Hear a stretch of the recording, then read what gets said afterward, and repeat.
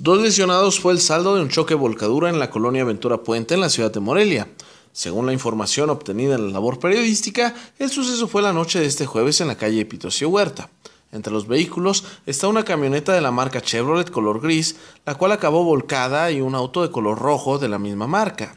A la zona acudieron unos paramédicos locales, mismos que auxiliaron a los heridos para enseguida canalizarlos a un nosocomio. Los agentes de tránsito se encargaron de los peritajes respectivos. Asimismo, los elementos del Agrupamiento Tigre de seguridad privada apoyaron en todo momento en las maniobras de auxilio y en resguardar la zona. Los agentes de vialidad determinarán las responsabilidades correspondientes.